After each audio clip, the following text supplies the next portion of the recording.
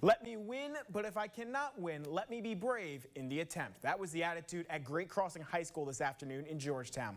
Special Olympics Kentucky Area 8 hosted their track and field meet with more than 100 athletes from Bourbon, Clark, Fayette, Franklin, Jessamine, Lincoln, Madison, Montgomery, and Scott counties. The Area 8 track and field meet is one of 8 regional meets to be held statewide this year. Participants in today's track and field events automatically qualified to compete in Special Olympics Kentucky State Summer Games at East KU in early June.